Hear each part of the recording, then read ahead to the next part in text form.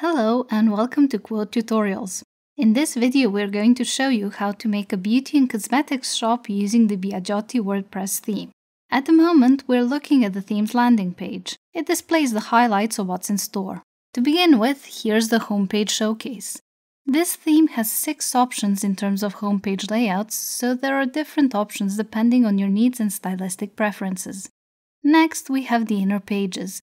Those include contact, our team, and so on. Underneath them, we can see some of the plugins that this theme is compatible with or simply includes. The WPBakery Page Builder is actually bundled with the theme. Biagiotti is also compatible with the Elementor Page Builder, and all the demo content has been created both for WPBakery and Elementor. So, when importing the demo content, you can choose which page builder you'd like to use. For the purposes of this video, we'll be using WPBakery. Biagiotti supports eCommerce, so here we can see some of the predefined shop elements that are included in the demo content. We'll take a closer look at them later in the video. And here is the blog feature. If you're interested in blogging, there are a couple of blog list layouts and post layout options. Moreover, you can showcase your portfolio using the predefined portfolio layouts that are part of the demo content. And that's it. Let's get back to the top. I'm going to go through the main home with you. This one. And throughout this video, I'll be showing you how to customize its various elements. The main home looks like this. There are quite a few different things here. We'll be going through these sections in detail later in the video, but first, let's import the theme's demo content. What you see here is the WordPress dashboard. This is the command center, if you will, and we will be setting things up from here. The theme-specific settings can be accessed via the Biagiotti dashboard. Let's open it up so we can import the demo content. Before you start your import, make sure you previously installed and activated all the recommended plugins. Those include WooCommerce, which is essential for shop making, so if you want to follow along with that part, please make sure to install this plugin now. Once you've done that, navigate to Biagiotti dashboard, import. And okay, Biagiotti is there. Under Select Import option, pick All in the drop-down menu. Confirm your choice by clicking Import and OK in the pop-up prompt. The import may take some time. It depends on things like the amount of demo content, your internet connection, and so on. You need to wait until you see Import is completed at the bottom. Now we can go to make sure that everything is imported properly. We're going to do that by giving the site a look over in the front end. Go to the Home icon in the left-hand side top bar and click on Visit Site to open the home page. And it's loading. Okay, here is our home page now. The demo import seems to have gone well. We can see the images and placeholder text on our page. I'm just going to see if everything is here as it should be. Something's off here. Let's see what that is. Here at the bottom we should have the Instagram feed. This isn't showing up on our site because we need to connect our Instagram account, and you will connect yours, otherwise it won't be there. Also, the newsletter subscription form didn't show properly. We'll fix both later. Now, let me close this. This is where we left off, our homepage. And if you want to keep this as your homepage, you need to set that in the back under Settings, Reading. Okay. Now, here at the top, under your homepage displays, make sure the static page is marked so that your homepage always displays the same static content and not your latest blog posts. Then, in this drop-down, you need to pick the page that will serve as your home. I want to keep the main home page, so I won't change anything here. That's all we need here for now. And since we've set our home page, we can start exploring it and customizing its elements. So let's see how our page looks from the back. Now, all our pages in WordPress are located under Pages, All Pages. And all the pages that are included in the theme's demo are here as well. There's our main home. You can see it's marked by this gray text saying Front Page. That's thanks to the options we just set under Reading. We can click on the page now to open it. And here is our home from the back. You can turn this off. Now, this page is built using the WPBakery Page Builder plugin. As I mentioned before, it's included with the theme, so you'll have all this on your end too. So let's get back to the front and start from the top of our page. Here at the very top, we have this black band. This is the top bar. you can make adjustments to it and the header by going to Biagiotti options and then header. Okay, here in the top bar options, we can see it's set to yes. Since it's enabled, this opens several customization options for it. We can set it to be in grid or change its background color. You can pick it manually or type in the hex code. You can make it transparent or set a border or change the border's color. But the top bar height is interesting. The default 33 pixel set is this height here, and you can change it by typing in a different number. And we can give it a padding if you need more space here or here. Just add a number in pixels or percentages in this field. Now, the actual top bar elements, these, are arranged in 3 different columns. And that was added not in the options here, but in Appearance Widgets. This is a view of all our available widgets and widget areas. The widget areas are on the right. I'll minimize the sidebar. We can see now that there are different widget areas shown here. And all of these on the left are the widgets we can add. We can add the ones we want by dragging and dropping them to one of the areas on the right. It's a simple drag and drop, just open the area you need first. Now let's find what we came here for. The header top bar. All 3 columns are here. Left, center, and right column. When we open the left, we can see there's a text widget here. Among the widgets, you can find it here at the bottom. You can use the drag motion to add it to a side area, or you can click on the menu to get this drop-down with the available areas.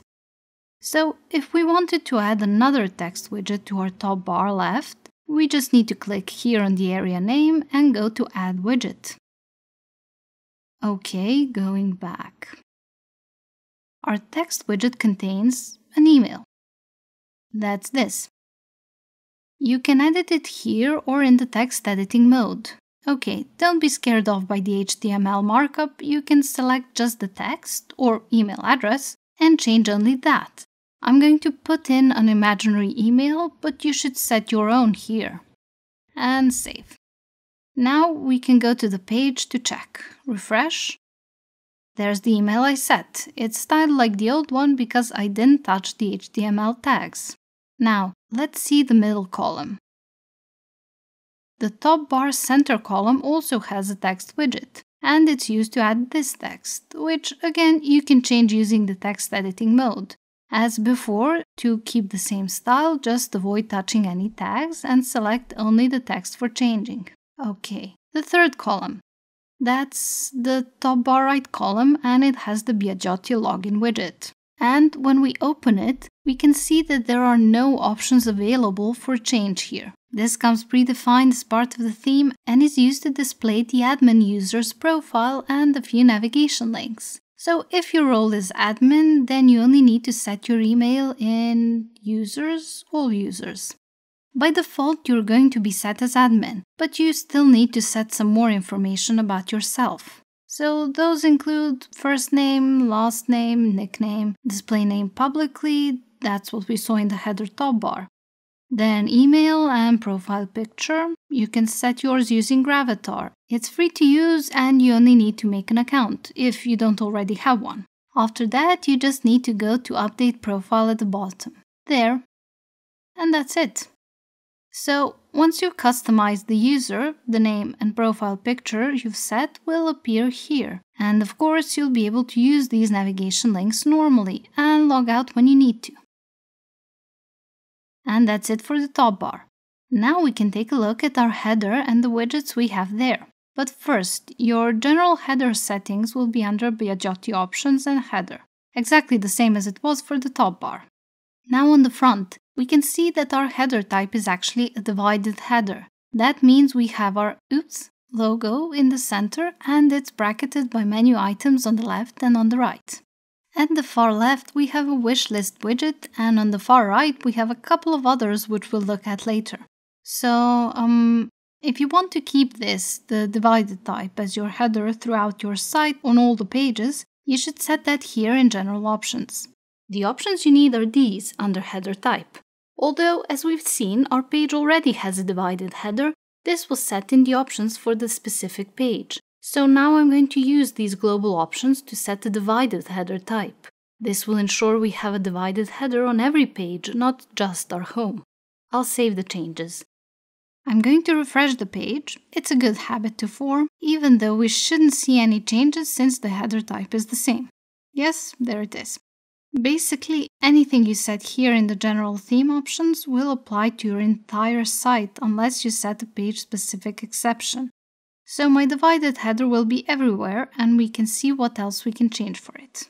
The first thing we need to do in header options is choose the header type we will be customizing. This, of course, will be the header type you intend to use on your site. All the options in this drop-down are actually shown above, here, with these box-like graphics. The default is set by the theme. Centered is on the left, and the rest are shown from left to right. Divided is the currently active one. The minimal, standard, and vertical are the remaining three. Let me show you how a different one would look when we switch types. We can try the minimal. Select and save the changes. Then refresh the page, and it hasn't changed. Why? That's because there was an exception set for the home page. I have the back of my page already open, so I'll just quickly change this. You need to scroll down until you reach the header settings for that page. Here they are. We can see that under header type here, we have a divided one set. This is because the theme's default header, the one I just changed, wasn't divided. If we select default now in this menu, the header we will get is the one I'm trying out, the minimal. That's because I set minimal as the header type for all pages in global theme options. Let's update the page. Okay. Now the front too. And there it is. This is the minimal header type. It's characterized by this neat layout with the logo on the left and a hamburger icon that opens the main menu. Okay, since this is a matter of preference, I'd like to restore the divided header. And I'm going to do that in the general options. There. Save. Let's refresh the page. And it's back. Now for the customization options. We can change the header behavior. That means, let me show you. Here, the current header behavior has it showing up on scroll up and down as a sticky header.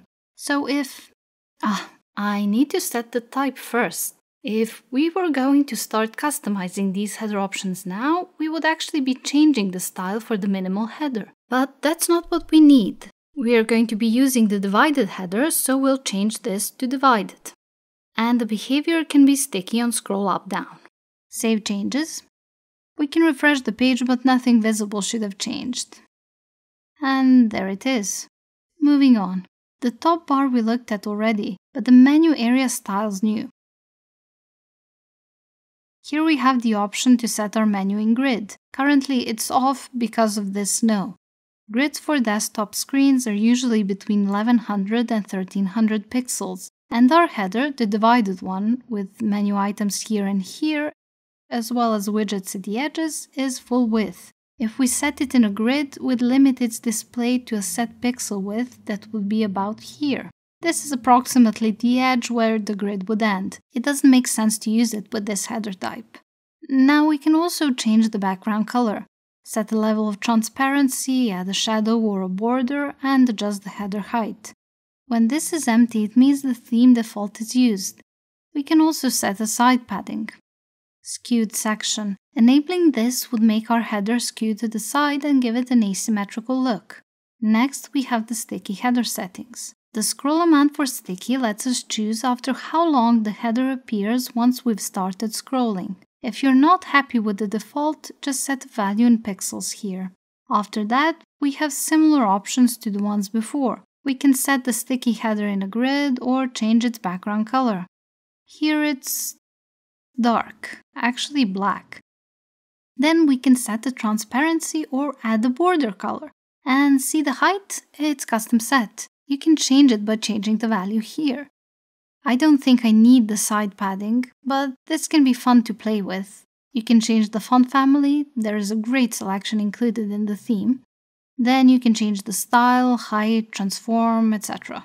Next, the fixed header options. Basically, they are the same ones we have for the sticky, but depending on the header behavior you set at the start, then you need to do your customization in the appropriate section. So if you set your header behavior to fixed and not sticky, then this is where you'd be adjusting its options. And here we have the main menu settings. We can change its color and transparency. Change this to set it in a grid, then decide whether the drop-down menu will be in a grid or not. And we can choose its appearance. We can use the animate height to, let me show you on the page itself. That's this. When a user hovers over a menu item, they will get this slide down effect for the main drop-down options. It's nice and I'll keep it. Now, the first level menu. These settings are for the visible portion of the main menu. You can adjust the styles here without affecting the look of the drop-down menu options. You can change the fonts, colors, spacing, margins, and much more here. Then all subsequent levels, meaning second tier and so on, can be customized separately. We've reached the end of the header options. So to start customizing my page, I want to change the theme logo with my own. The logo is changed using the general Biagiotti options. We have a logo option in the menu, so let's open it up. You can see that there are some images uploaded here already. Those came with the demo content, so what we need to do now is replace them with our own. When you're uploading a logo, keep in mind that the image should be twice the size of the displayed dimensions. What do I mean by this? If on your site page your logo will be displayed as 100 by 50 pixels, then the logo image you need to upload should be 200 by 100 pixels, double of what your visitors will see. You can upload different logos for each of the available header variations. Let's start by replacing the default logo. Remove, and let me upload my new image for the logo. Just a sec. There. Open. And here it is. Select image. Now my default logo is here, and I'm going to use the same image for the logo image dark as well. There it is. This way I'll make sure the same logo appears throughout my site, regardless of the header variation being displayed. However, I'm also going to replace the logo image light. You should use this if you have a dark background and need a light logo image so it remains visible. Let me upload one now. OK. Open. And select image. Now for sticky. I'm going to set the light logo image here as well because the sticky header is dark. And on mobile, I'll put the dark logo image, the same one I used for the default logo. When you're done, go to Save Changes. And then we can check the front end. Refresh the page to see if the new logo is there. Yes, good. I'll just scroll down to see if it's showing in the sticky header too. Yep, there it is. So, that's it for the logo. I can close this. And actually, close this too. What I want to do next is replace these menu items here. The ones we have now are part of the demo content. So let's see how to customize the main menu. You need to go to Appearance, Menus. Okay, this is where we can edit any of our menus, not just the main one. And since we're using a divided header type, our menu will actually be split into two, divided left and divided right, and each of them is created separately. Now, the first thing to check is what menu is open for editing. For me, that's divided left. Divided left navigation consists of the menu items to the left of the logo, these here. So I'm going to scroll down. There are quite a few items here. So the easiest thing for me to do is just delete this menu. Before you do, make sure that the appropriate menu is checked so you don't accidentally delete something you want to keep.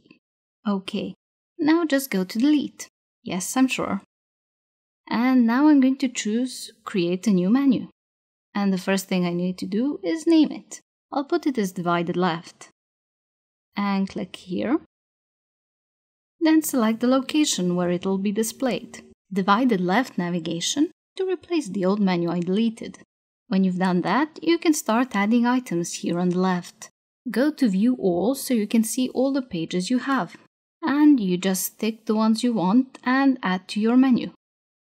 And there it is. I want to change how it's shown. Its label. Make it just Home. Then I'm gonna add About Us. And Contact Us. Save menu. Now let's check if it's okay on the front. Refresh the page. Okay, my new menu items are here. Now we can move on to customizing the right side. So select Divided Right, there. The steps we'll take are the same. Delete the old menu, okay.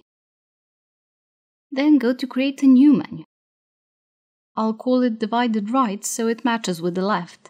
Create menu. Now make sure you tick the Divided Right here, and then you can start adding items to your menu. I'm going to search for the ones I want. It's going to be quicker than scrolling through all the available pages and looking. So I'm going to start with a shop. Add to menu. Then I'm going to add a blog and make it blog standard. Add to menu. Just rename the label. Now it's just blog in the menu. And the final thing I want to add is the portfolio page. Let's find it. There. And once you've added it, you can save this menu. Then we can go and check out our page. Refresh, and there they are. Both my left-hand side and my right-hand side menu items are what I wanted them to be, so I'm actually pretty far along in customizing my header. The next thing I need to sort out are the widgets, like the wish list here. You can customize them, add new ones, remove them, and so on by going to Widgets, here under Appearance. This is a view of all our available widgets and widget areas. All of these on the right are widget areas, and we can add the widgets we want by dragging and dropping them from the left to one of the areas on the right. Now I need to find the header widget area 1 and 2. And when you open the first one, there are 3 widgets here. So actually area 1 is for these 3 widgets on the right. The search, the shopping cart, and the hamburger that opens the side area. As for customization options, for the search opener we can change the icon color or give it a color that appears on hover.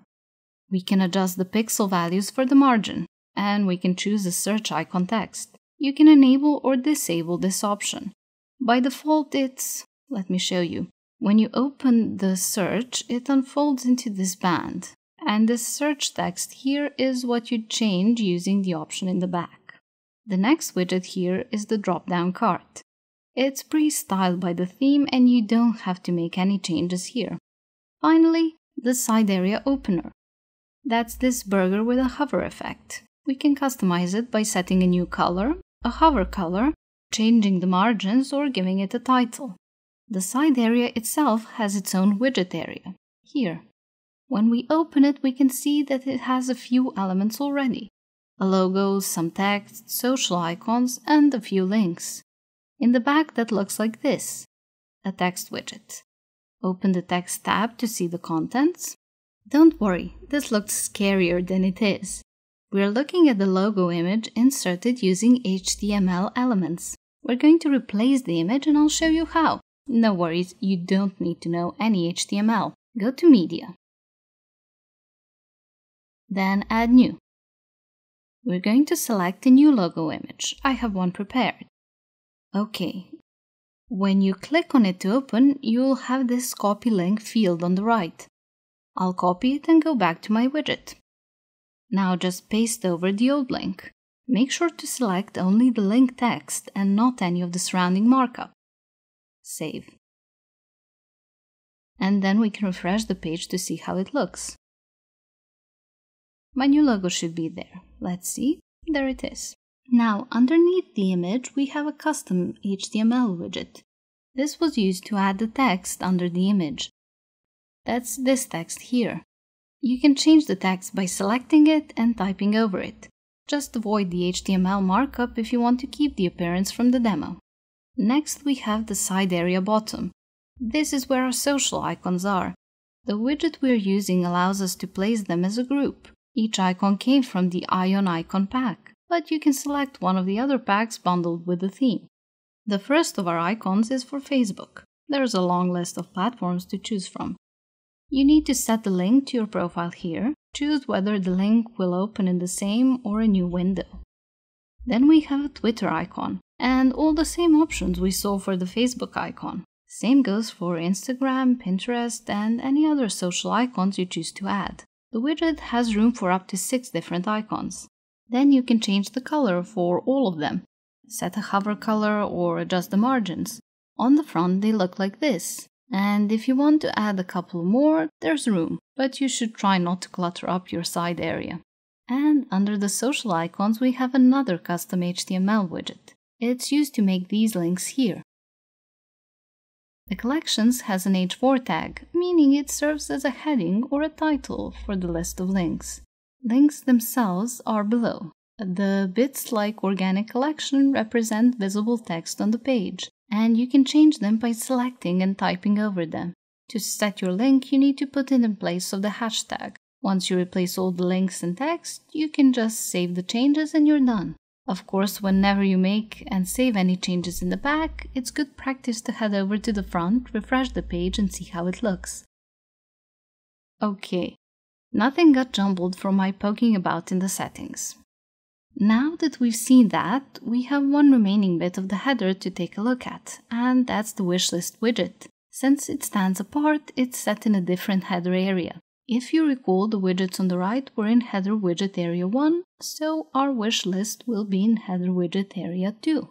The wish list is added using another custom HTML widget. All of these elements below are for stylizing the text and the SVG heart icon. Like earlier, you can simply select the link and replace it with one leading to your own wishlist page. All of these elements below are for stylizing the text, so you can skip them entirely if you're not comfortable editing HTML. That way you keep this lovely appearance for the widget. Okay, that's it for our header. We've covered all its areas, so we can move on to the rest of the page. I'm going to show you how you can create, remove, and customize page content. The topmost element here is a slider. It's built using the Slider Revolution plugin. We're going to customize it by going to the plugin settings and working from there. Here we are. Alternatively, on the main home page, you can see the element within the slider. It's inserted into the row. In fact, you can think of all the page elements as arranged in imaginary rows. So if you want to customize the slider, you can also do that from here. Click the pencil to edit. And unlike the plugin settings where we had several sliders, from here we can go straight to the specific slider we need. So we can start by replacing this image with our own. You replace it by going to Slide Options and then, if it's not already, select the background option. Then we'll just open the media library and upload a new image. I prepared one. Just a moment. Okay.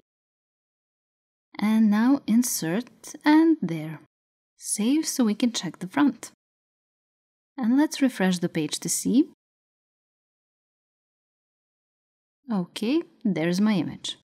But actually I want to have this image front and center at all times, so I'm going to remove the other slides in the slider to achieve that. You can add or remove slides by opening the Slides drop-down. We can see here that this slider has 3 slides. There's a tiny preview for each. If you want to edit any of them, just click on it to select and it will open like our current one. However, if you want to delete them like I do, there's a very easy way to do so. Just click on the little bin icon. Confirm that you're sure and that's it. I'll also delete the third one. Yes, okay. Now save. Refresh and there's my slide number 1. We can see that the navigation arrows on the side are gone since there's nowhere to navigate to.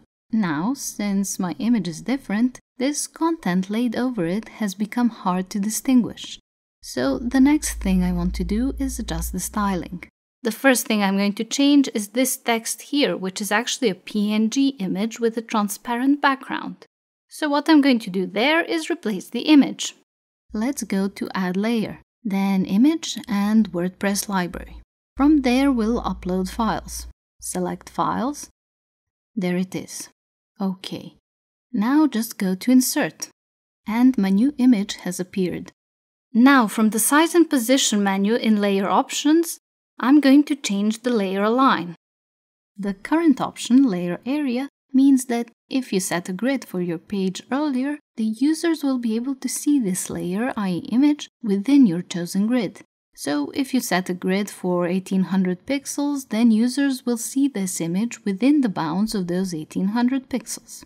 However, if we change the layer area to scene, then the slide and its layers will be displayed across the full width of the screen. Then below this, we have the responsive behavior section. The new layer automatically got all these options turned on.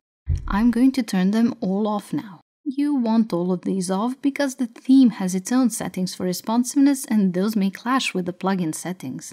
Also, turning them off will make manipulating layers easier. Now I'll just drag this image over the old one. I'm doing this because I want to keep the positioning as it was. When you're happy with the placement, go to Save.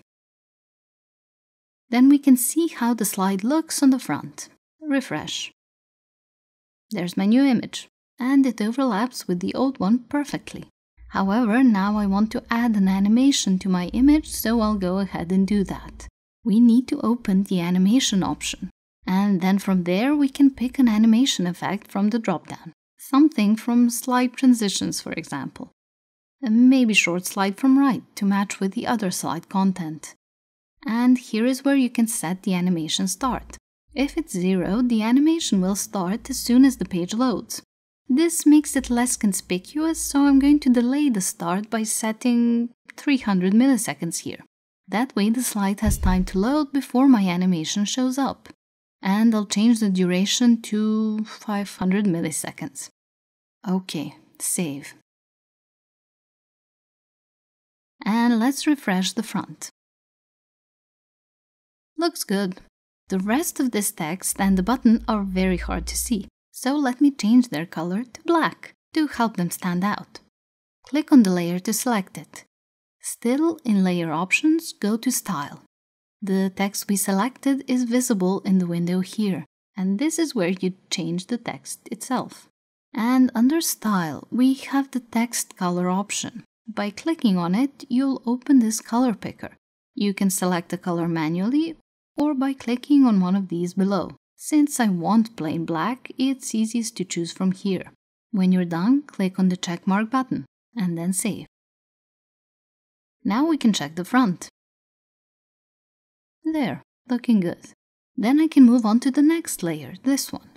Click on it to select, and then, same as before, pick the color and then confirm your selection. Save. And onto the front to refresh. Okay, now all we have left is the button. It's added using a layer for text and pasting in the button shortcode. I suggest if you decide to add buttons in other sliders that you use the button shortcode from the theme. This will help you ensure the style of the button matches all the others on the theme. And it will save you from building a button from scratch in Slider Revolution. What I'm going to do here is click on Wrong Menu, double-click on the layer, and the menu with the contents options will appear. Here we have the text editing window where we can see the shortcode. What I'll do here is just switch the black and white by exchanging the hex color codes. The hex code for black is 6 zeros and for white it's 6 Fs. So now I'm just going to replace the zeros with the Fs and vice versa. Then hover color. You'll want to make sure all the colors are mirrored so your button still ends up looking good. The next, background color. And scroll down, border color. Finally, the hover border color. Save. Now, when we check the front, all the button colors should be inverse. Refresh. And okay, there it is. Looks good, I'm happy. And that's it for my first page section. We can close this now. And let's see what else we have on the home page. We'll be working with the WPBakery Page Builder and its elements. Anything you want to edit, you use this little pencil to open. These are the row settings. And within this row, we have another row embedded. Now, before I open this, I want to show you. That's this on the front. So we have a section title element. Let's see its options. lots of text fields. The first bit of text, this line here, is actually a tagline, and that is where you change it.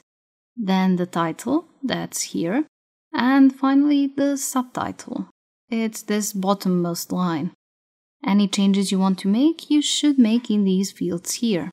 And after, you can make stylistic changes in the tabs above. The first is tagline style. We can change the HTML tag here, switch the position, replace the color, and make font size and height adjustments. And we have similar options for the title text. So tag, color, and so on.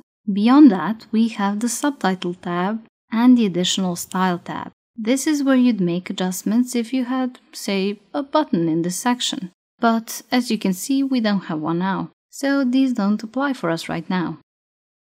And under the section title element, we have a product list carousel. In the back, that's added using a product list element of the carousel type. Now, to make any kind of list, product or portfolio or anything, you need to make singles first. You can make product singles by going to Products. This is an option you get when you install and activate WooCommerce, one of the theme's required plugins. Let's start by opening all products. And here we can see all the singles that came with the theme demo. You can edit any of the existing ones, but I'll show you how to make one from scratch. Go to Add New.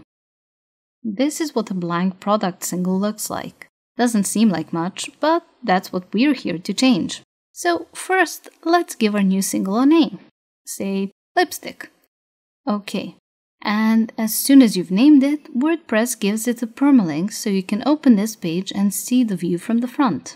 But before I open it, I want to set some basic things here on the right. I need to set a product category for my single. All these came with the theme demo, and you can use them, but I want to show you how to make your own. Here under Categories, in the name field, just type in what you want your category to be. And then I'll copy it. I want to use the same name for the slug. There. Then just add new category. And topping the list, there it is, my new category. Now I can get back to my single. Actually, let me first publish it. This serves to update my page so that the new category will appear in the list. Okay, I don't want it to be uncategorized. I want to find makeup. Okay. Then I can set some tags for my product. If you're not sure if you have the tags you want, you can see all the ones you have by opening the tags option. Okay.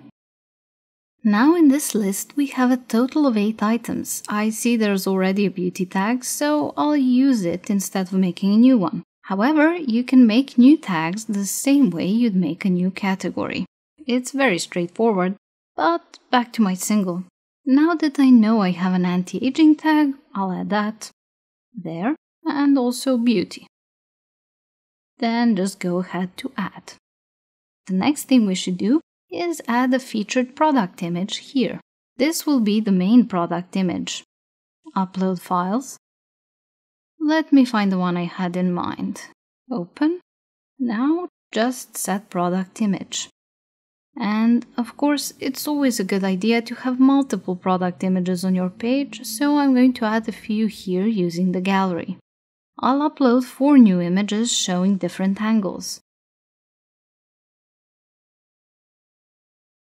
When they've uploaded, just add to gallery. And then update the page. Now we can open the permalink and see what the page looks like with all that's been done so far. Okay, there's my product single. I named it lipstick and then used images of something in a bottle. But I don't want to waste your time by retracing my steps, so let's carry on. I'm going to add a product description in this field here. It's just placeholder text to give you a sense of how things will look like. Then scroll down to set a product short description. This is text that will show up below the title. Let me just add it and I will show you where on the page it will be. Update. Okay, let's refresh the page. And there, away with you. This here is my short description. And this is the regular description, the one I added first. Okay, let's go back to editing our product page.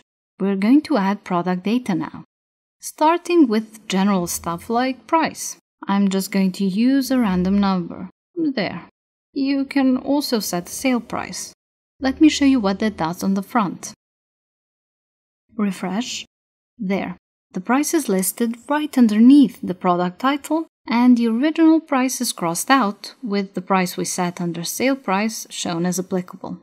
Oh, we also have this feature to add more of the product to cart. Once users are set on the quantity, the purchase button is right there to move them along. The next thing we need to add is the inventory information, namely the SKU number. It stands for Stock Keep Unit, and it's generally used to track products. Each product needs a unique SKU number, so you can start listing your products starting with 1 and increase the numbers as you go on. Okay, then stock status. You can pick between in stock, out of stock, on back order. That depends on the actual product status. I'll leave mine as in stock. Okay, then shipping. This is where you'd add information relevant to transport, shipping, packaging, and so on. Of course, that's only in case you offer shipping and your products are not digital or intangible. So here you'd add weight, for example, 0.5. Then dimensions, length, width, height. The measurements are in centimeters by default. I'll just set something random now. And shipping class. You can set this once you know what kind of products your online shop will carry, so I'll skip it for now. FYI, if you want to change any of the default settings, you need to use the WooCommerce specific options available from here in the menu. There's a lot of them, so I'm not going to go through them now. It would take us way too much time. After that, we have the linked products. As you can see, there are several types of products for you to choose from. This option is there to help with cross-selling and upselling. For our basic run-through, we don't need this. Then attributes. You can add some using the option here. Basically, it's like making tags. Just name it and you're done. Attributes are used to set stuff like product color or size. If you have a product in multiple colors, you make a color attribute and then add it to the product data. You will then be able to use attributes to create product variables if you want. Products that come in different colors and sizes for your customers to choose from. And the advanced settings. The interesting thing here is the menu order. If you want to affect how the products are displayed, when you make a product list and want, say, this one to be shown first, you just set it as number 1. Then, when choosing how your product list will be displayed, you select it to be ordered by menu order. And that's it. These here, under Get More Options, are some additional options offered by the WooCommerce plugin. You won't need any of this for the initial setup. However, if you are interested in any of them, you can click here to learn more. Moving on. Here at the bottom, we have a few relevant options. If we have a non-standard product list, a list that's not gallery, then we can choose the size of the individual product display. Basically, if you choose to have a masonry product list, then for each single, you can set whether the list will show it as small or large. And if you decide to make it large, then you can have it as large in height or large in width or large in terms of both. This is one way you can make a product stand out on your list display. Show title area. The default setting has it turned on and actually, let me show you what I mean. Here at the top is where our title area should show. It's blank right now because it's connected to my website's shop page. So we need to sort out the title area on the default shop page by adding an image, and then it will be reflected here. But before I get ahead of myself, I'm going to update the page so that all the changes I made are saved. And then we can see how far we've gotten. When we refresh the page, all the product data should be there, like the SKU number, the category we made, and the tags we added. Then below that, our description is here, and we have an additional information tab. So you can see that our product dimensions are there, and if we had added any shipping information, it would show up here as well. Also, there's room for reviews when users start leaving them. Then, Since at the bottom all we have is a related product section, which is currently generated automatically from the other products that came with the demo, I can get back to the title area. And now I can show you how to sort out this blank band here.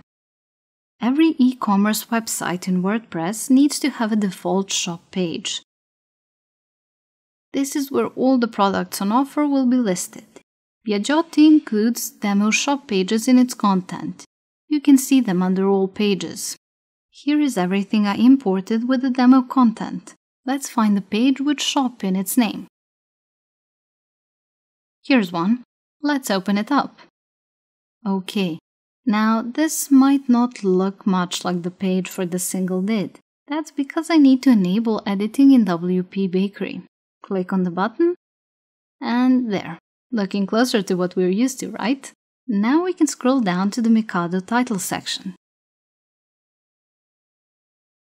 There it is. The first thing we can see is that the option to show title area is enabled, and all these settings underneath are options you can use to edit the title area. You can set it in grid, adjust the height, change the height for mobile devices, change background color using this easy color picker. That would be something you'd use if you didn't have an image but wanted something in your title area. Then you could pick a background color. And now we come to the background image. To have all these settings applied to your shop singles, you need to set this page as your default page. By that I mean, whichever page you decide to use for your shop, you need to mark it as default in WooCommerce settings. That's done by going to WooCommerce and then going to Settings. Open the Products tab. And in this shop page field, we have a drop-down where you need to find and select the page that will be your default shop page. Then just save changes. And this should make the title area background image show up. But let's check to make sure. Refresh. And there it is. Now that I've gotten that working, I'm going to replace the image here with one of my own.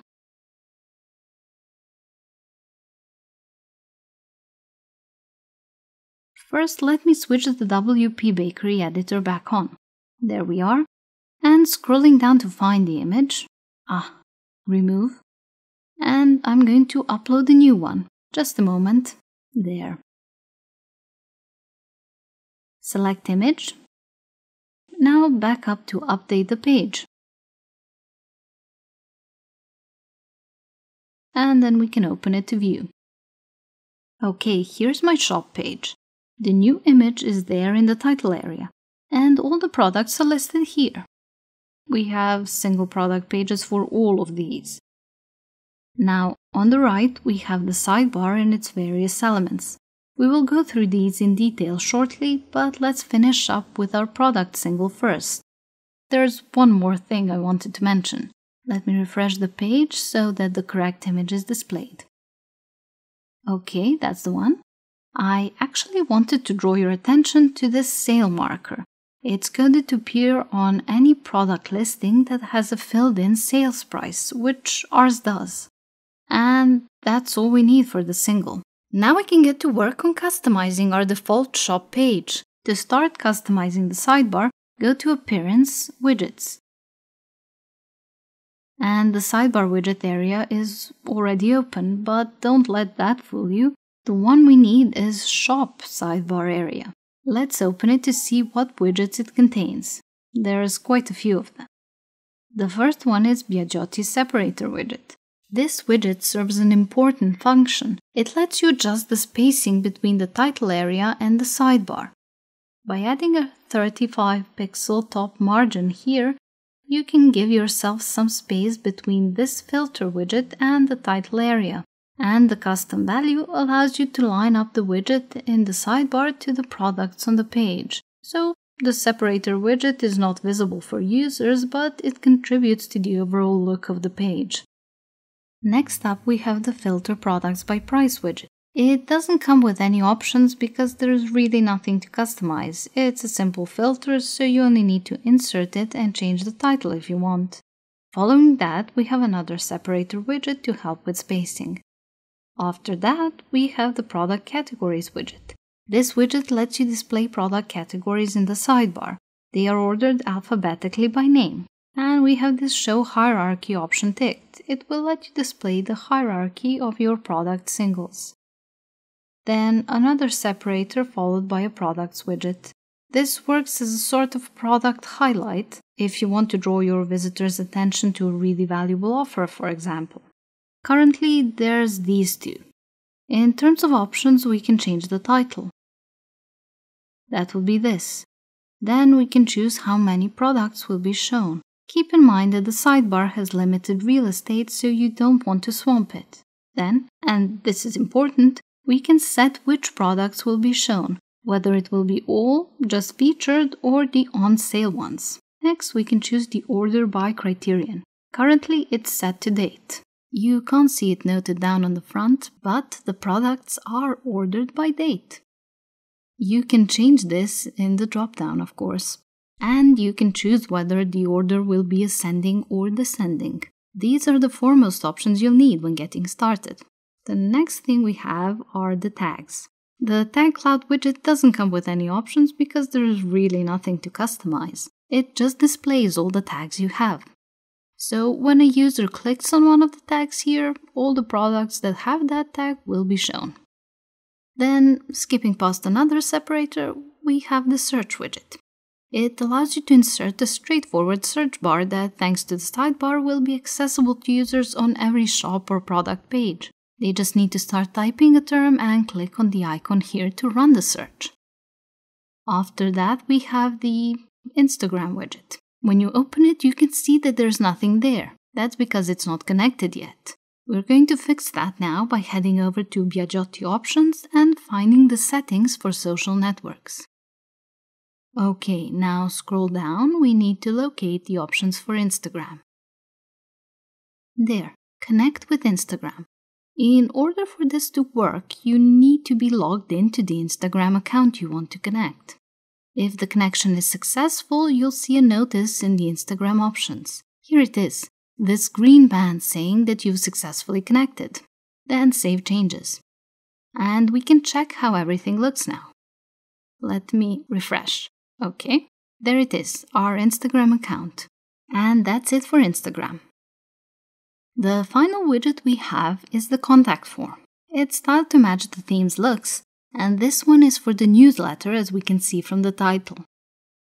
And let me close this, it's here. This is our contact form on the front. Interested users can just add their emails in this field and in doing so get themselves on the newsletter recipients list. Essentially, this is a newsletter subscription form.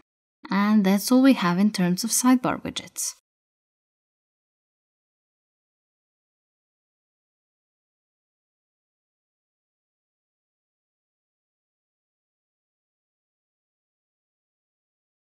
Back on our homepage, having prepared a product single, we can take a look at our product list settings. We have several tabs with options for this element. The first thing we can pick is the product info position. There are two options, and the one that's set now, the info below image, looks like this on the front. You can switch that to info on hover, then we can select the number of items displayed. There's 5 now, and this allows for the carousel to rotate. With fewer items, there'd be no need for the carousel to move. Now, before I make any new changes, let me save this and show you how the product info on hover looks. And now we can head to the front to see the results. Refresh the page. Now, when we hover over a product, all the information appears over the image. Since the list is going to be moving about thanks to the carousel, hovering over items might prove inconvenient for users, so I'm switching this back. There. The next option is space between items. You can pick anything from tiny to huge. Right now, the 15 pixel provided by the normal is a sort of middle ground. On the front, that's this space here between products. So if you're not happy with it, you can change it to something larger or smaller. Or you can eliminate the space entirely by selecting No. I'll leave it as normal. Then we have the Order By drop-down. The theme default has it set to date, and that's alright with me. Actually, almost forgot, the menu order. This is the option I mentioned earlier when I was making the single. If you assign unique menu order numbers to your product singles, you can choose this option now and they will be displayed in the order you choose. Then I didn't set anything there, so I'll leave this as date. Then you can pick whether the display will be ascending or descending. Then, thanks to the category option under sorting taxonomy, my products will be shown by their category instead of, say, their tag. Then after picking the taxonomy, you need to choose a specific value that belongs to it. So since I have category, then I need a value like lip gloss or better yet, makeup. If you recall, I made a makeup category earlier and now I'll fast forward while I make singles for it. That way my list will have something to display. Now I'm done making my singles with the appropriate category value. So I can put makeup under taxonomy values. There's no autocomplete here, so make sure you don't make a spelling mistake. Then save changes. Update the page. Let's refresh the front as well. Okay, this is it. These are my new product singles and we can see that each one belongs to the makeup category. I'm happy with that, so let's go back to the list settings and see what other options we have. After General, the next tab is Slider Settings. The first option, Number of Visible Items, currently it's 4, but you can increase or decrease that by picking one of the other options in this drop-down. Then Enable Slider Loop being set to Yes means that the products in the carousel will keep constantly looping, and enabling the autoplay will ensure that carousel items will start to move on their own as soon as the page loads, without users having to navigate them. Slide duration is 5000 milliseconds by default, as that's enough time for the carousel to turn, but you can set any other numerical value if you prefer. You can also change the animation duration from the default 600 milliseconds to a number you prefer. Then slider navigation arrows. It's enabled because it's good practice to have navigation on sliders. Helps with user interaction, so I suggest you keep it. And we can change the slider navigation skin to light, but I wouldn't recommend it as it will be harder to spot given our light page background. Slider navigation position. This means we can have the arrows or what have you either inside or outside the slider. Given the layout of my slider and the number of visible items it has, I have room to keep my navigation on the outside. I think it makes the whole section look quite neat. Then the arrow position. It doesn't come with many options because it's stylized to match the theme, so I wouldn't change this lest I spoil the overall appearance. In the next tab, Product Info, we get to pick and choose what text will appear under the images. Most of these are marked as yes, and that's something I want. That's because this makes my product title visible, and the category, price, and rating as well, except for the excerpt. You can add text here to provide more information about the product. But I think that would be too much text in my slider, and besides, anyone interested can open the single product page and get this information. Now, the final tab, Product Info Style, has options that will let us stylize the text from earlier. So all this can be made to look different using the settings here. We can do that by changing the title tag, the title text transform, button skin. If you have one, I suggest you leave this as default since turning it light will make it blend into the light background. Then we have the shader background color. That's this color you get when you hover over an image in the slider. You can switch it to match your images or contrast them or anything you like. Then Product Info Text Alignment lets us determine the position of the text in relation to the image. By default, it's centered. You can change that to be left or right if you like. Next, we can give the text a top margin. That will be here, if you're not happy with the current spacing. And the same applies to the bottom margin. Save. And that's it for the product list. We can move on to the next section, which is, let's see, this here is a portfolio list. Let's see what options we have for it. Here it is.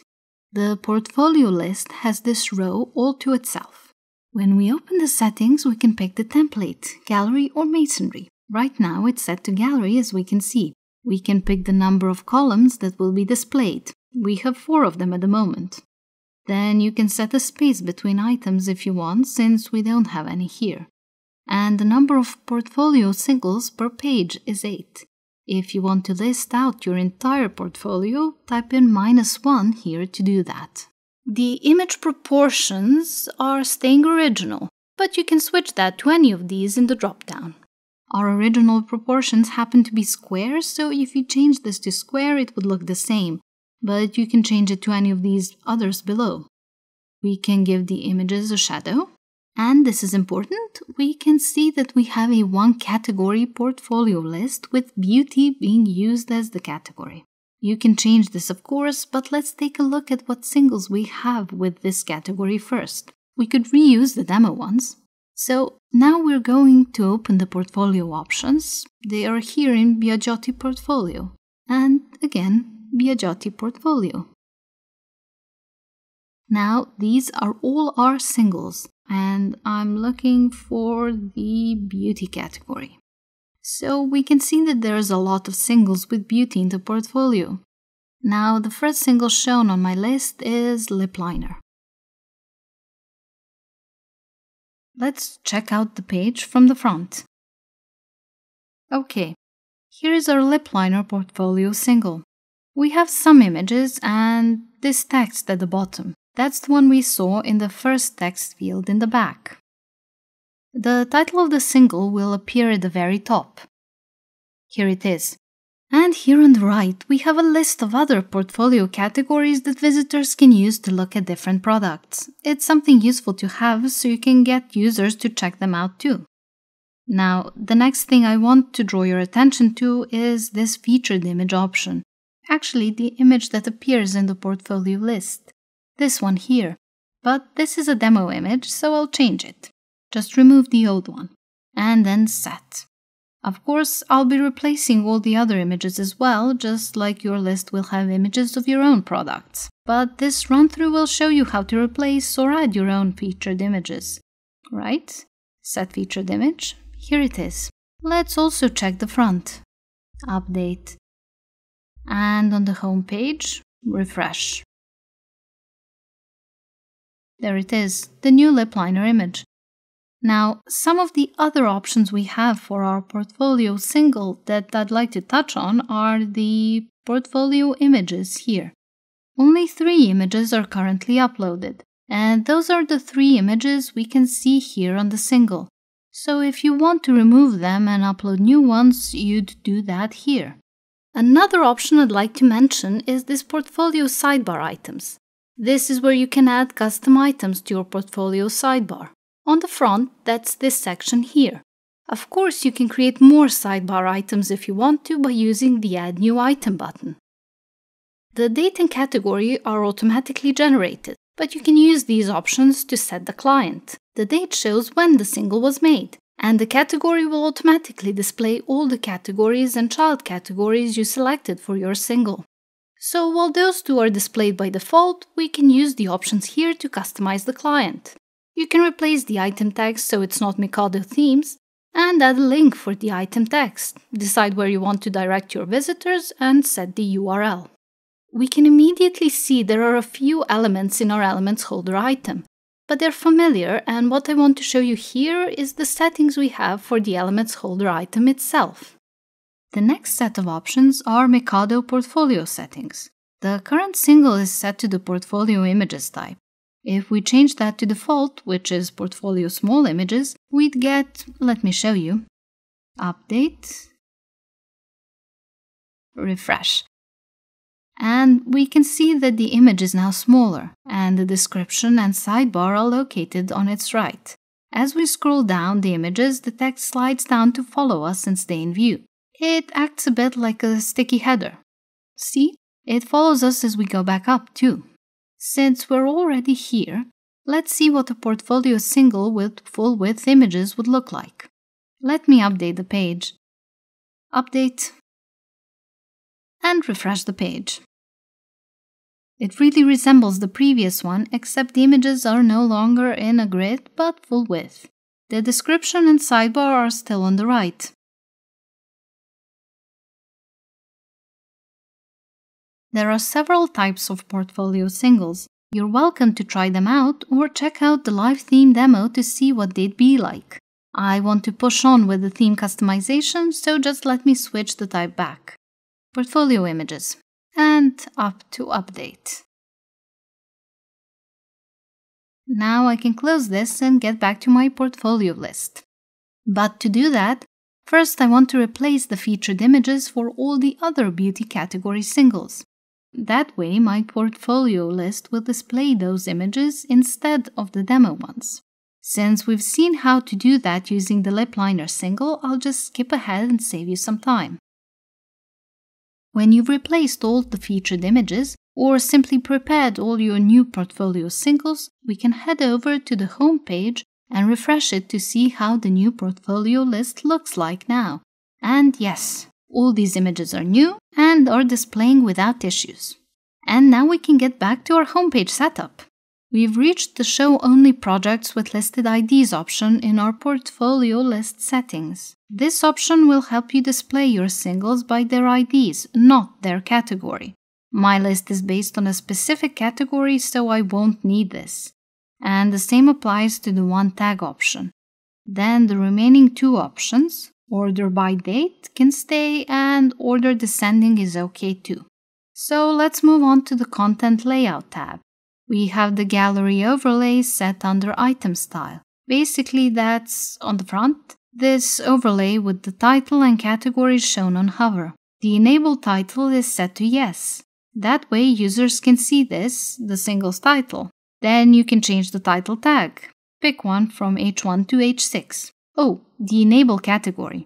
This lets users see which categories the single belongs to. It's set to yes, so we can see them here. And speaking of information you might want to share with your visitors on the portfolio list, right now it's pretty minimal.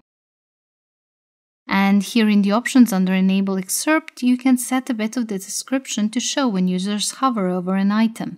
Personally, I appreciate the minimalist approach here, so I'll leave it set to no. With the following tab, Additional Features, the option you'll probably need most often from here is the pagination type. We'd use it if our portfolio list had slides or something.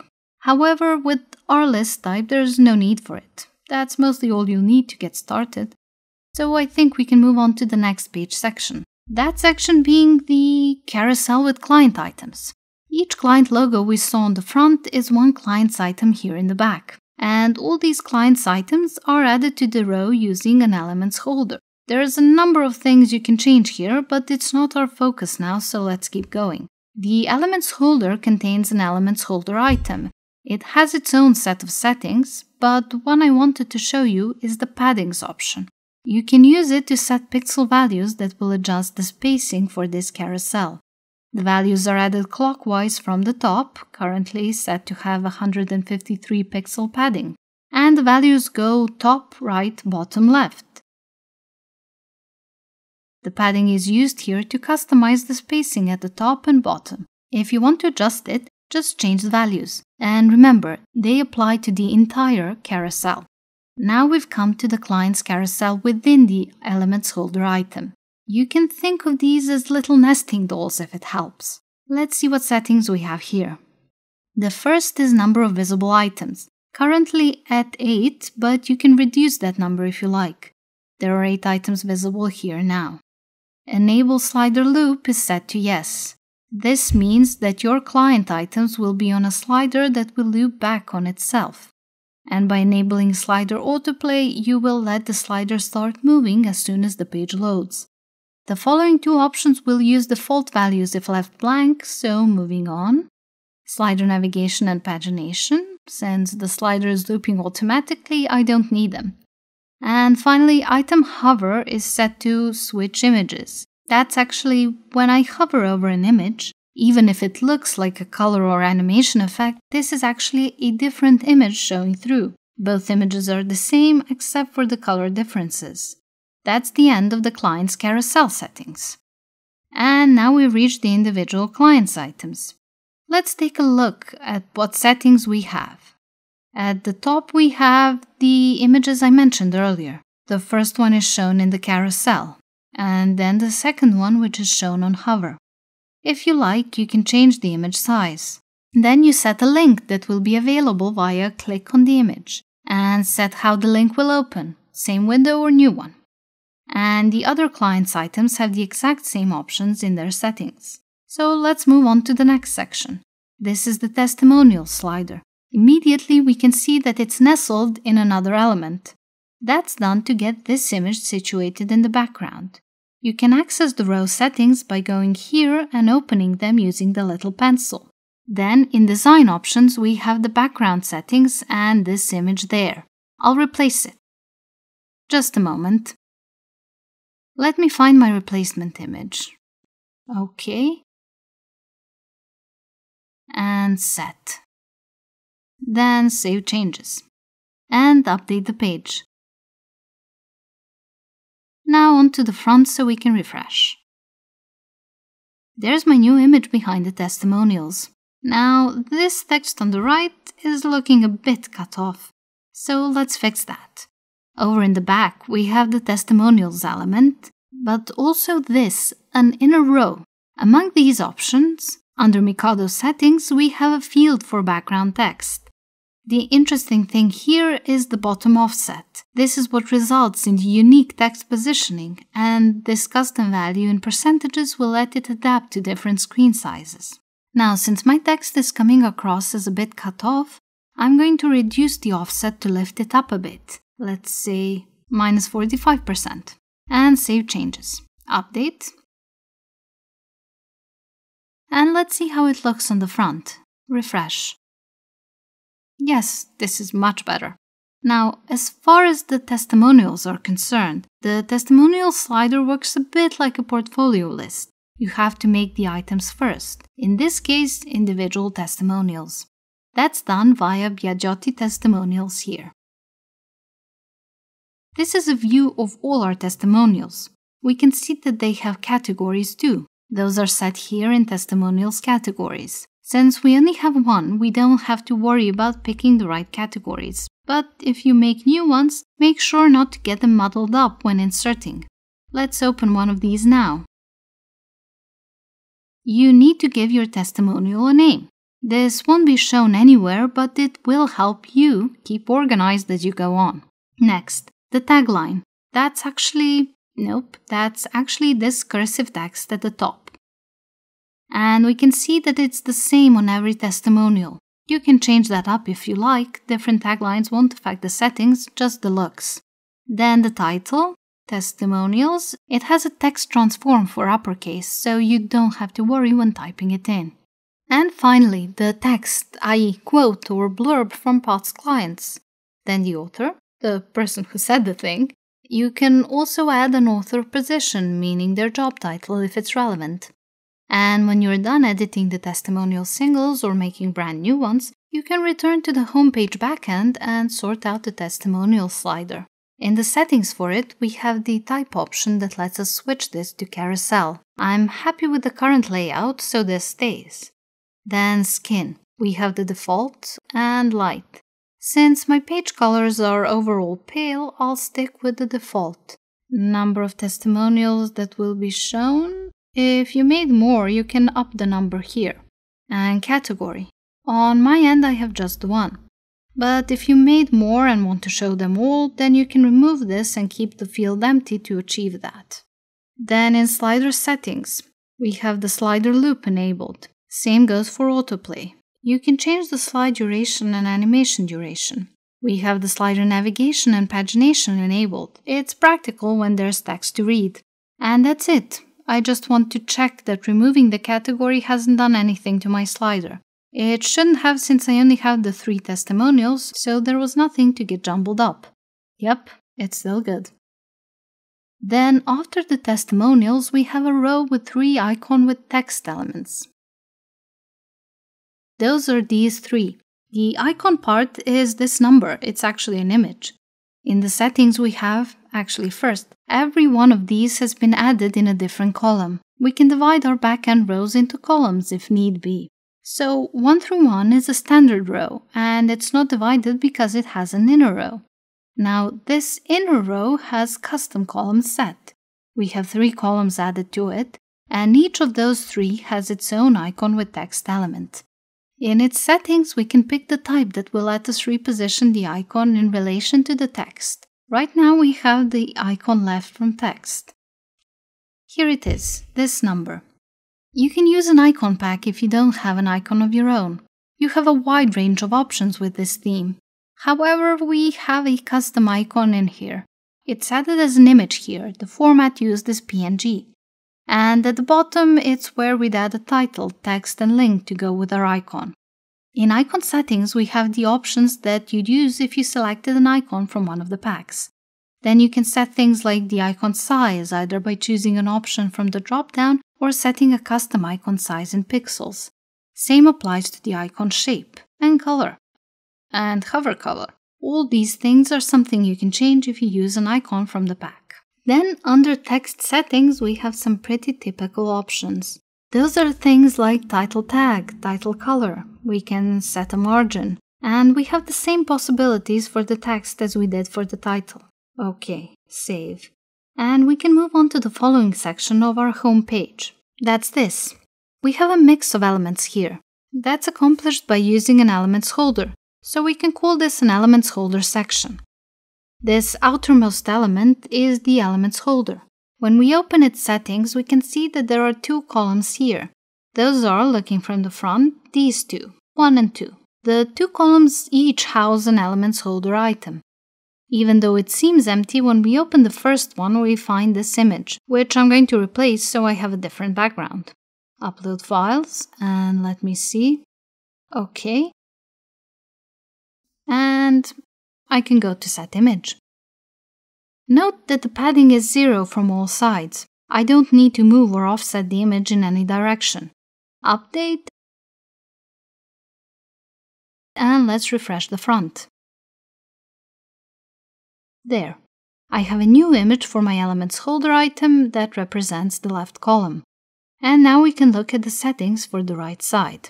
To start with, we can immediately see that there are a few elements within our second elements holder item. Before we get into that, the settings we have for the elements holder item itself. There's a background image I'm going to replace. Let me upload a new image. Just a sec. OK, set image. Now we have some paddings here. The 204 pixels is for this top space here. Then the 34% is for this space on the right. The percentages are used instead of pixels to help the content adapt to different screen sizes. And we have 209 pixels for the bottom padding here. And 117 pixels for the padding on the left. Now we can save changes. I haven't actually made changes to the paddings because I want my own content to fit the existing layout. But if you, for whatever reason, want to change them, now you know how to do it on your own. Update. I want to check if my new background image will display correctly on the front. And yes, looking good. The section below is built using the same principles. Everything is the same, only the arrangement is mirrored. So for this section, you put the section title in the left column, or first elements holder item. In the second one, you put this video button instead of an image. So I want to go and change the demo images with my own first. Remove. Just a sec. There. And set. Now I can update the page. Let's check the front. And there it is. Now I can go on to replace the image that serves as the background for our video button. OK, upload files. Give me a moment. And set. Now save changes and update. All this going back and forth might seem like a lot of unnecessary work, but believe me, you don't want to skip checks for several steps and then find out that your page has gone out of whack. Alright. Now we can take a closer look at the setup for the video button.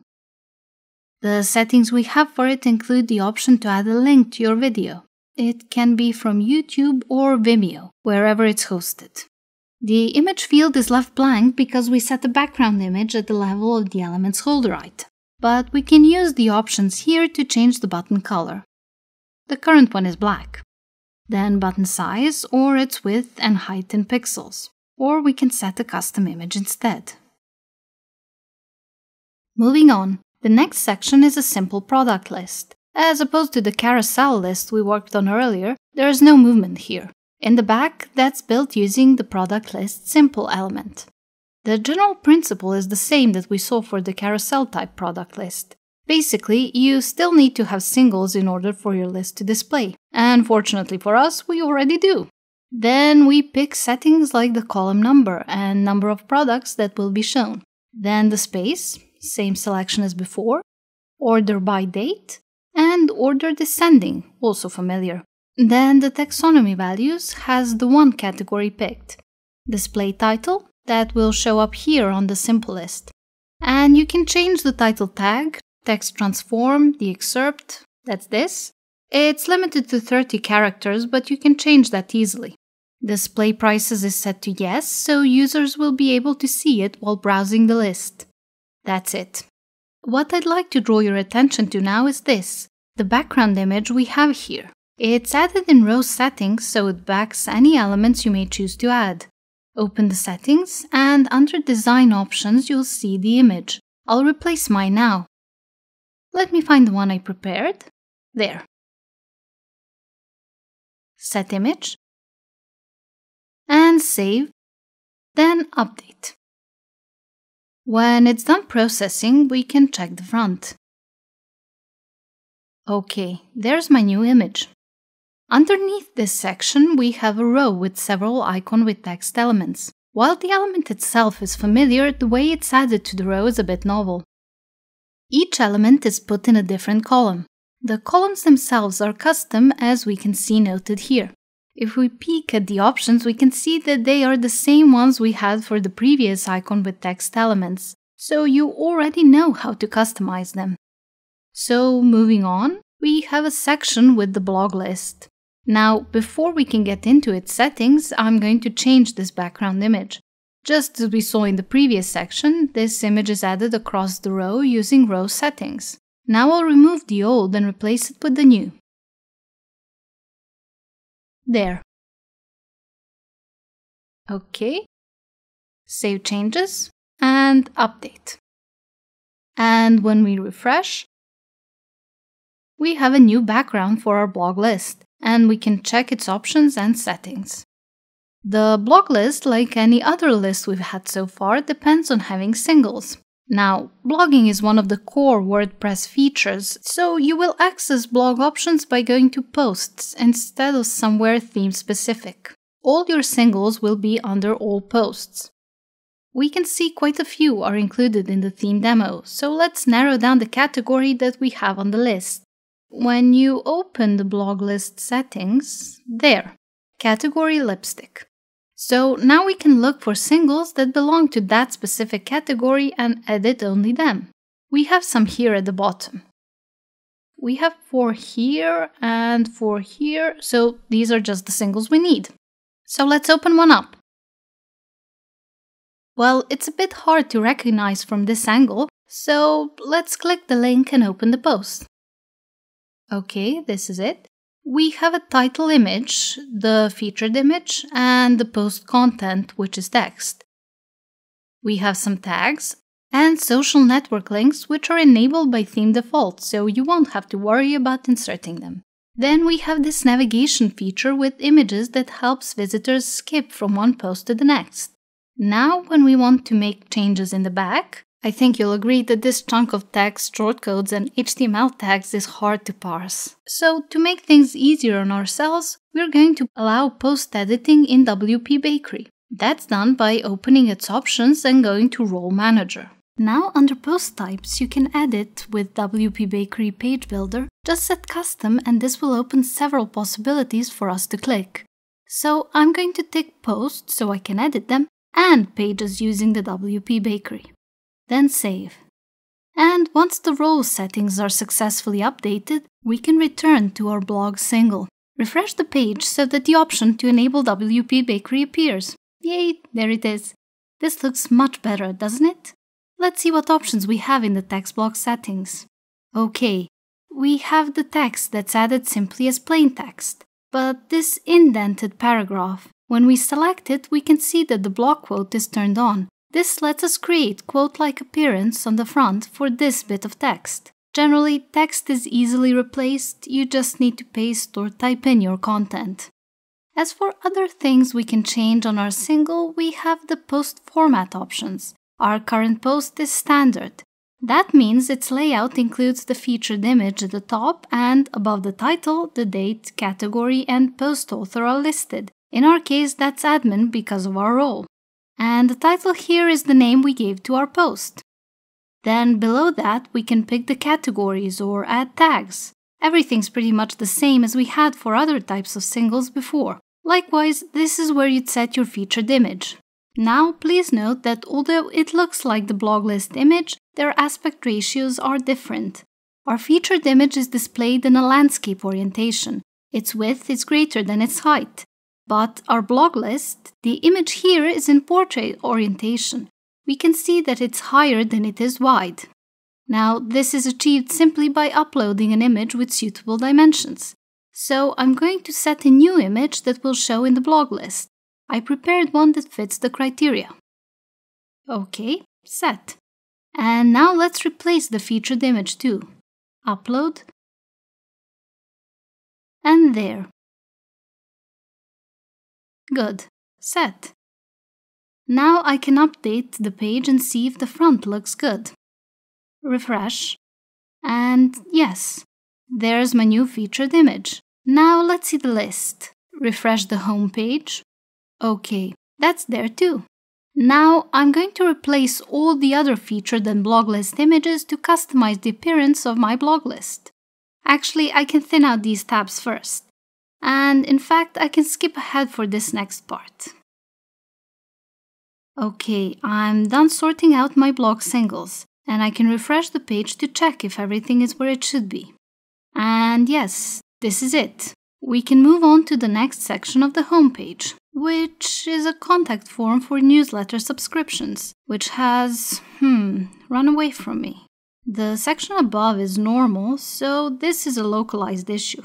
And I'll show you how to fix it now. Close this. Scroll. OK, here we are. The pop-up we need for our home page is the subscribe pop-up, so I'm selecting that one. Save, then update. And now when we refresh the page, there it is, our newsletter subscription form. Users just type in their email, click send, and that's it. Now, this text on the left, subscribe, it's set as background text over a background image. I'll show you where the settings are and replace the image. In row settings, design options, click to remove the image, and let me upload a new one. Open, OK, and set. Let's check. Refresh. OK, it's there. Now for the text. You can change that in the inner row settings under Mikado settings. And when you scroll down, you have this background text field which you can use to change the text. This one here.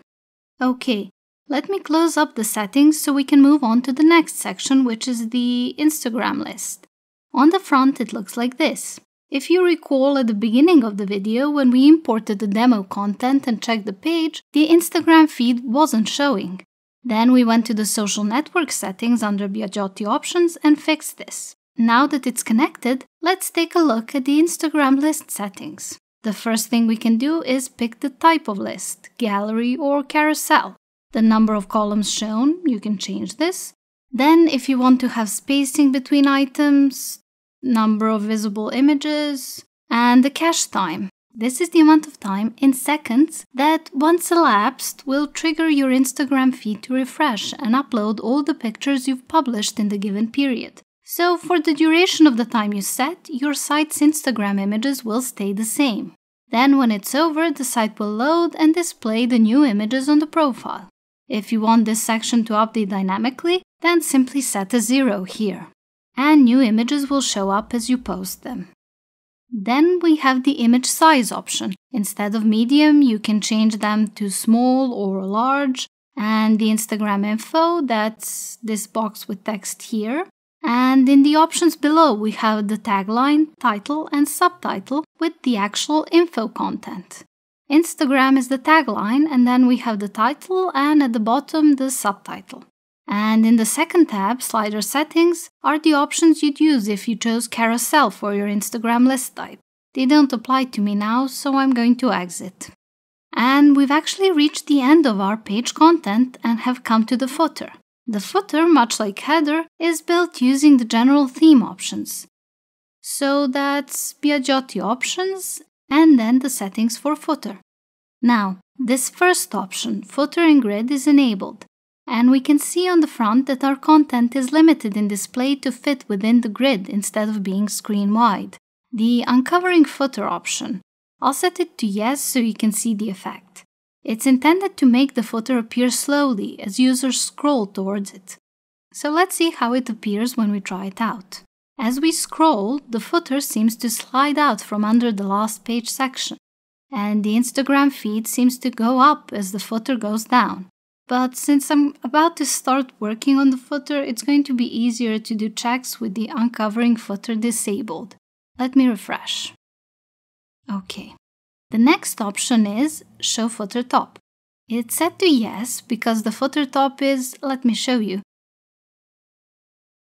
this whole bit here.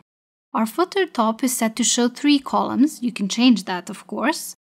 This alternate 3. This is a useful option if you have, say, an Instagram feed in your footer and need a space to show it properly. This option will let you have 3 columns where the third one will be as large as the other 2 combined. So instead of this even column division, you'll have 2 narrower ones and a wider one. And we have the footer bottom enabled to show, with just 1 column there and compact spacing. It's, I won't turn it off because here, we can't see its content right now, so this is what the page without anything in the footer bottom looks like. But since it's enabled and not showing, this means I have to make some adjustments. The actual footer content is not edited here. That's done by going to Appearance and picking the Widgets option. And here are the widgets and widget areas. We're going to start with the footer top. There's 1 area for each column. So, column 1 has a separator widget. It's giving us this space here so this content can line up with the rest. It has 130 pixels set, and below it we have the text widget. The title here is Contact, and it's here. And the information underneath is added using the text box. If you switch to the Text tab, you can see the content with the HTML markup, so you can work from here if you prefer. We have one more thing here that's easier to see from the Visual tab. That's this image here. And this is a single image that's added using the Add Media button at the top. Okay, moving on to column 2. Here we have another separator widget. Nothing new to note. Then we have a text widget that's actually used to add a logo image. I'm going to replace that quickly. Just a moment. Add new. Okay. There it is. Now, just as I did before, I'll copy the URL and, paste it over the old URL. Save. Now I'll check the front. And, okay, there it is. I can thin the tabs out now. And move on to the custom font widget. It's used to add this title text, an oasis of beauty, which is here. If you want to customize it, you can change the title tag to any of the others in the drop-down, or switch the font family, font size, line height, text decoration, color. You can replace that too. And text align is center, so this is how it looks on the front. And that's all the common settings, but if you want, you can make adjustments in the fields below. Those are things like font size settings for different screen sizes. Next we have another separator, but then we have the social icons group widget. is the same one we saw when we were going through the side area settings. Since the options are identical, I won't bore you by going through them. So let's proceed to column 3. It has a separator widget, and more interesting, a text widget. It holds this text with links. It might be easier to make changes from the text editing mode. You can work separately on the anchor text and the link. Just select and replace. Same with the link text. And just avoid the HTML tags to keep the style unaffected. But if you're experienced enough, you can change the styling too if you like. And that's it for the footer top. Now for our disappearing footer bottom. It should be here, but we can't see it because we first need to select the content for this widget area. In this case, it's a menu. So find footer bottom column 1. If you recall, our general settings included only one column for footer bottom. And here we have the navigation menu widget. And we need to select the menu in order for it to show up on the front. The name is very indicative, footer menu bottom. So when you've set it, just save and we can see how the front looks. Refresh. And there it is, our footer bottom with its content. The menu used here is made the same as any other menu, meaning under Appearance, Menus. And we can see here it's open for editing. Now, each of these menu items are set as a custom link. You can edit the navigation label to whatever you want it to say and add a URL for the appropriate page. There you have it. A pretty easy fix for the footer bottom, don't you think? That's it. Let's look back at what we've done today. You now know how to work with all these elements, settings, and widgets. And you're a step closer to your new beauty and cosmetics shop. You can use this video as a refresher if you need it at any point in the future. And I'll leave some useful links in the description section for the video. Thank you for watching. If you have any questions, comments, or suggestions, please drop us a line in the comments below. Also, make sure to subscribe to our channel and be the first to learn about new theme guides and tutorials.